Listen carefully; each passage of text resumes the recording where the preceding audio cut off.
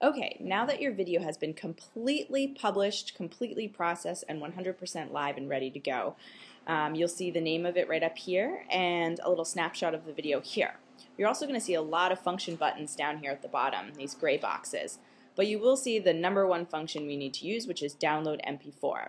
This file is going to be compatible with iMovie, so let's click on that.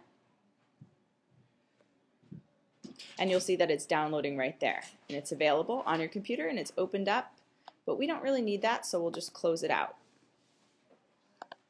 I'm going to go find my video on my computer. It's in my downloads folder.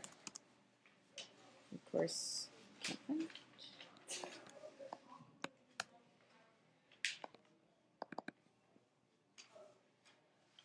So I've got to get it from my downloads folder, which is quite the process for me, obviously. And you'll see it here, oceanclip.mp4. So I'm going to take that and I'm going to drag it and put it on my desktop so I can easily find it. So I don't have to search through my downloads folder all the time. There, now I know it's on my desktop as a .mp4. So now we're going to open up iMovie.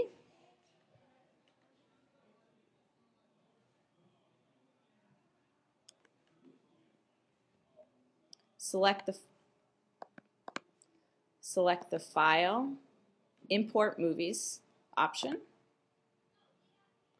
I'm going to scroll my desktop, find the video, and select Import. Now I want to create a new event for that, so I'll call it Ocean Clip so I can keep track of it, then select Import.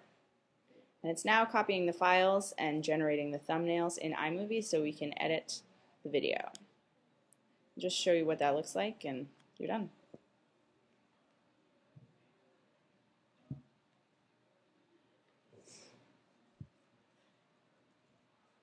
You'll see the thumbnails here, and now we can begin dragging and dropping into the storyboard and editing the movie.